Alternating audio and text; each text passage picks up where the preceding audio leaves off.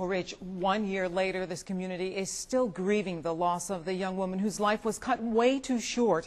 However, tonight's ceremony may be one more stop on the road to healing.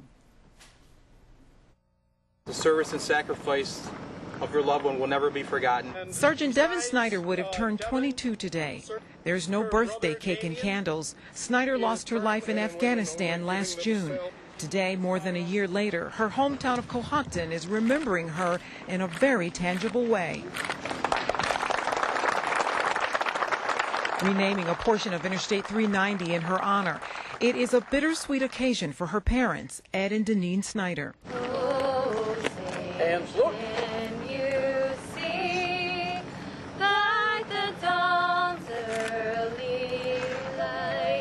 There isn't a day that goes by that we don't think about her, miss her. This sign and renaming the highway is gratifying. The Snyders say their daughter loved this country. She loved what she did. She died doing what she loved.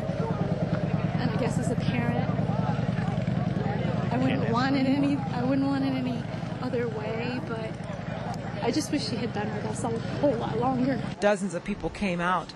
This is meaningful to the community. Even a year later, it still helps us, people that were close to the family, the whole communities, these small communities heal still. As a community and as people who knew her personally, we don't want other people to forget her. We'll never forget her, but now we know nobody else can ever forget her either.